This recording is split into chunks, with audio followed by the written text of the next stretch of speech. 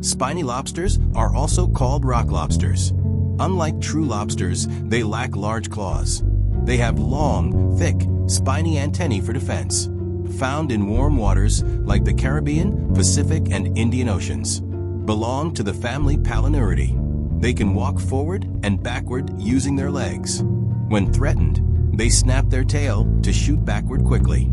Spiny lobsters are nocturnal and come out to feed at night. They feed on mollusks, crustaceans, and decaying matter. Their body is protected by a hard exoskeleton that they molt as they grow. Molting leaves them vulnerable to predators for a short time. Some species form migrating lines, walking in a single file. They have excellent senses of smell and taste, can live up to 20 years in the wild. Female lobsters can lay hundreds of thousands of eggs. The eggs are carried on the female's swimmerets under her tail. Baby lobsters, called phyllosomal larvae, are planktonic. Their larval stage can last up to a year. Spiny lobsters are a commercially valuable seafood. They are caught using traps or by hand while diving.